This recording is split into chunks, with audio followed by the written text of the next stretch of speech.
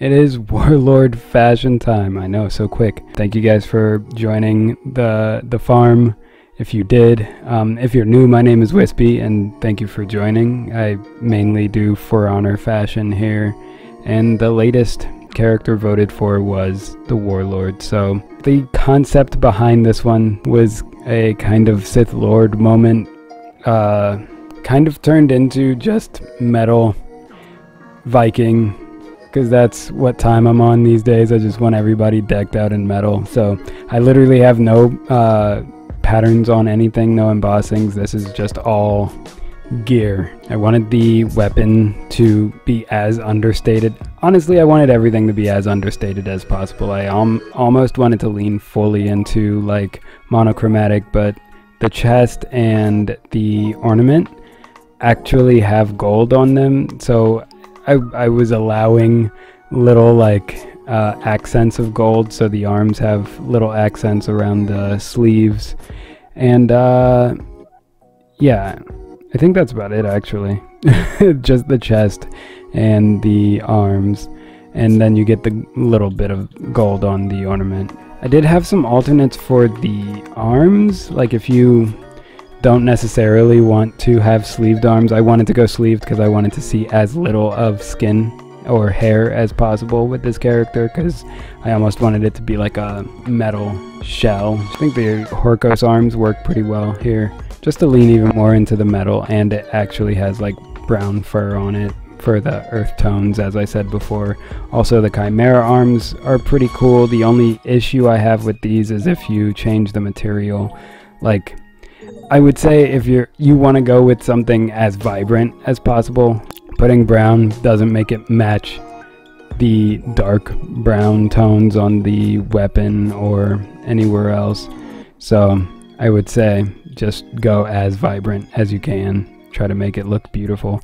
But that's why I initially had these arms on, but I took them off literally for that reason. It was bothering me over time. But there's also the round arms that just have black sleeves underneath, but it just makes it a little, it leans too far into just full black arms for this look. For me, I wanted to have more like shiny metals, I guess, on this one, and the Litha arms do that very nicely. The Feral Wingram blade is what I had on initially, for like the black blade, or if you wanted to go for like Sith Lord, like I said before, you could get the red on the blade, but I didn't like how it was changing the pant color.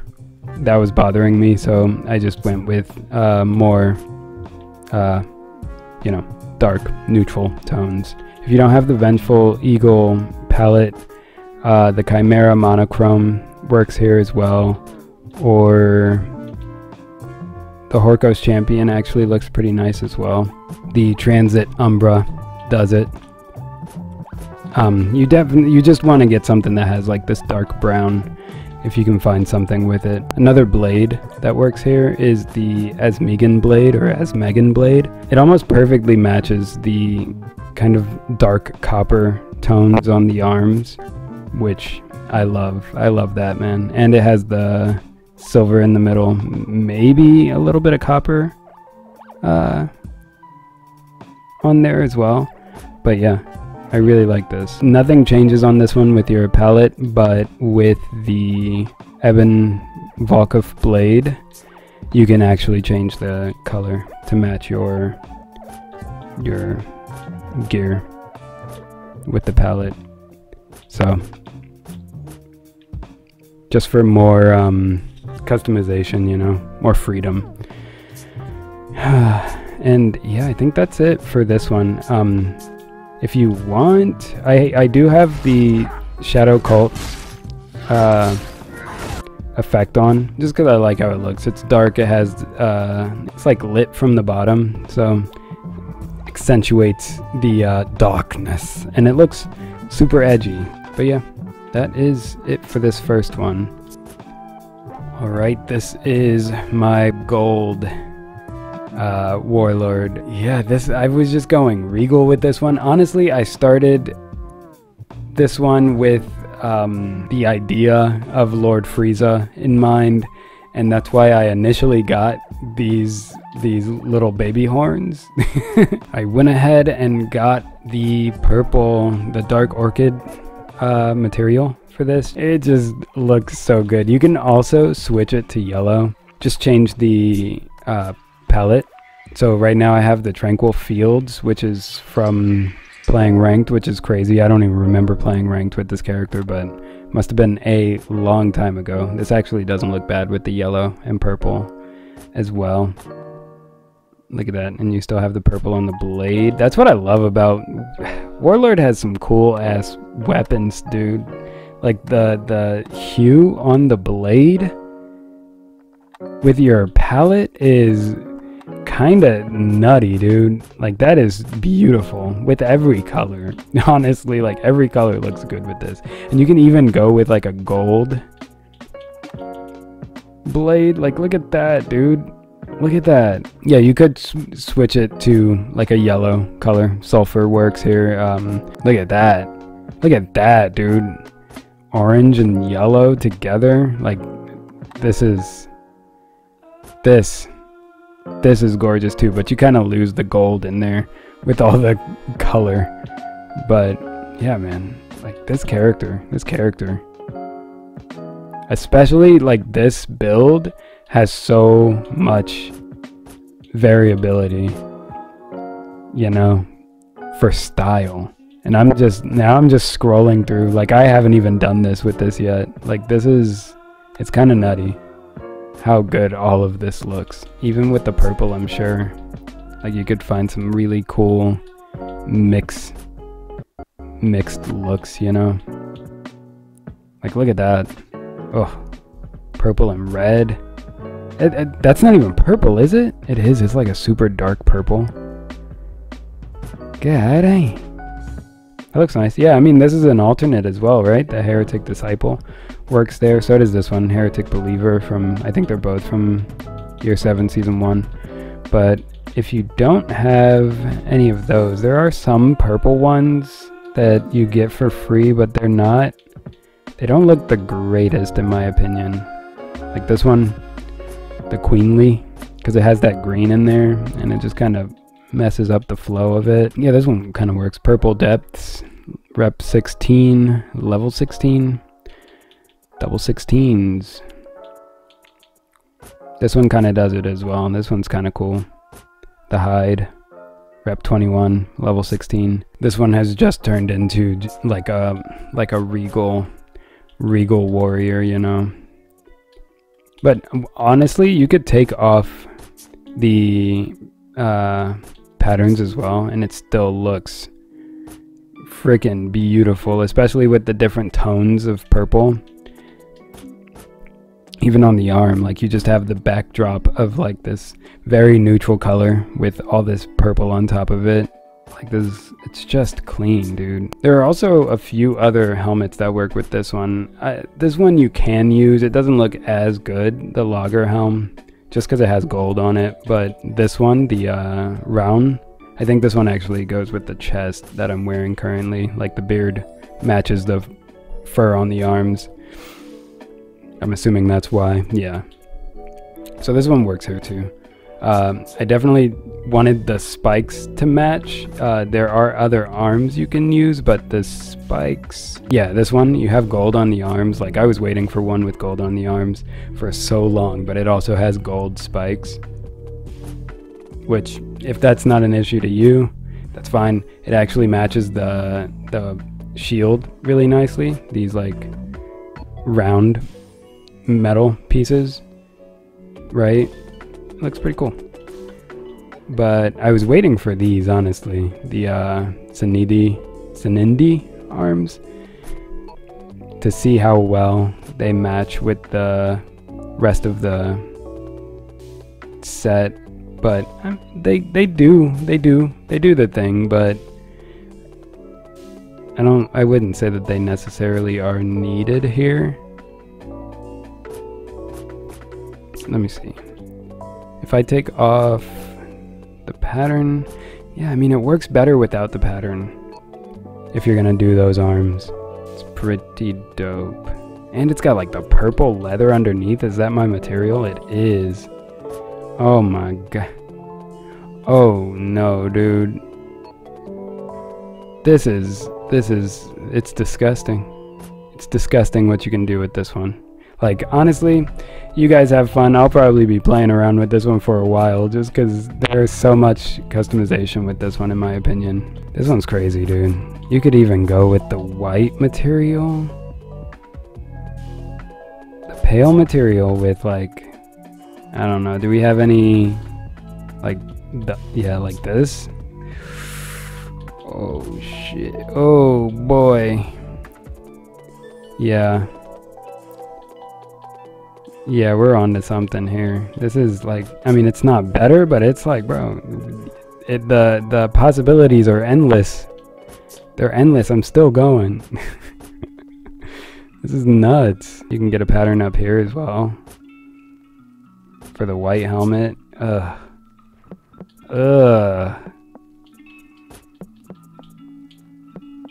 Yeah, this is nice. This is real nice. No, seriously, who suggested Warlord? I appreciate you.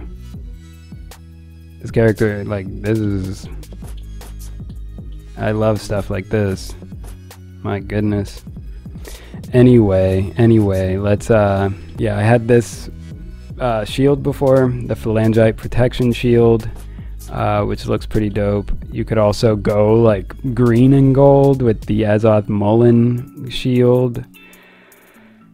So many possibilities. There are different weapons. I had this one, the Gudbrand blade. Let's see what else. There's a jeweled messenger blade for like all gold. There's also this golden Bruin blade. Just this shit goes silly, dude. Shit goes silly. But let me put my purple back on. I have the Cosmic Seer effect on this one, just for the blue and gold. Not quite purple and gold, but it kind of does it. Gets the job done. This one is easily my favorite of the three. Building this one took me back to the Banner Saga with Ivor as my right hand, you know. If you've never played the Banner Saga, go play the Banner Saga, dude. That game is amazing. The story is amazing. It's almost like The Walking Dead, but Ragnarok. There are characters in the game called Varl, and they're basically just giants. They're like frost giants, you know, with the horns, and they're big and swing stuff. Either way, that is, I was definitely channeling Ivor making this build. I wanted to go with horns that kind of match the leather on the chest, and I wanted to play with that light leather look. So this light leather actually has like a hint of green. There are a lot of helmets that Warlord has, surprisingly, that have this kind of light green built in. This one also has it.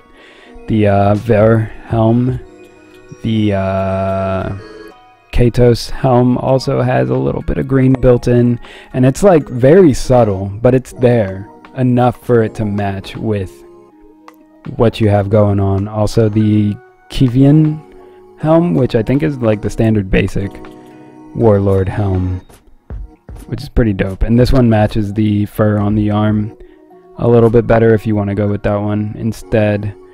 But I wanted to go with the white beard, matches the leather, matches the horns. Some changes you could make with this one, like this chest also has green built into it, the Katos chest that goes with the Katos helm, but it also has this kind of like red built in, so you can bring in more warm tones into this one. I know there is an arm, I don't know which one it is, that has a red like leather strap across it. Yeah, this one. The Hirm arms? The Hirm arms? Either way, yeah, this one has the red on the shoulder, which probably will work perfectly with this kind of pinkish red, worn down red rope. There's also the Menkar chest that has green pants first off, but it also has like green, the standards have like a green chain link or mesh on it, which is pretty cool if you want to go with that. And also the fur on the shoulder is a little mossy. For the weapons, you could change to the Feral Wingram shield, which takes your palette color on the base of the like wood. There's also the Volkov compass shield that has that green built into it. I prefer this Stelbart shield because it looks absolutely amazing with the green kind of corroded metal on it. Oh, it looks so, it's like blessed, you know. It's gorgeous. It's got ravens at the top of it. This thing is gorgeous. The weapon, Traitorous Natter blade, works perfectly with this shield, but you could change it to like this Jewel of the Reef. Looks kind of nuts. But there's also the Volkov compass blade, has just like that nice, almost like verdigris built in. And honestly, unfortunately, there's no substitution for the Forgotten Kingdom, in my opinion. Like this is the only one that really works with the leather, like literally matches the light leather material color. The effect I have on this one is the Frigid Sailor. Keep it frosty, you know, and the Betrayal Aftermath on the finishers. And yeah, that is it for this one, folks. Thank you so much for joining. Thank you guys for voting for the Warlord. If you didn't, I will be doing another poll. You can vote for the next character, and I'll probably leave the poll up for a month or so. I kind of want to get back into Lies of P, like actually give that game a real go, because I've heard wonderful things about it. Music suggestion for the day. I haven't done one of these in a while. There's a band out of my city. Atlanta used to have a really deep punk rock, grunge, indie rock scene. I'm glad to see some like rock bands coming out of Atlanta again. It's really cool. Check out Puppy Dog by Internet Islands. I've been listening to this song on repeat for like the last week or so. But yeah, they're relatively new to me. I don't know how long they've been making music, but they definitely hit you with some Cardigans / Jessica Lee Mayfield energy, and those are two artists that I really fuck with. So thank you for joining. I hope you enjoyed. I hope you stay safe. I hope you stay healthy, hydrated, motivated, and you know where to find me. I'll be here, and I'll be doing this.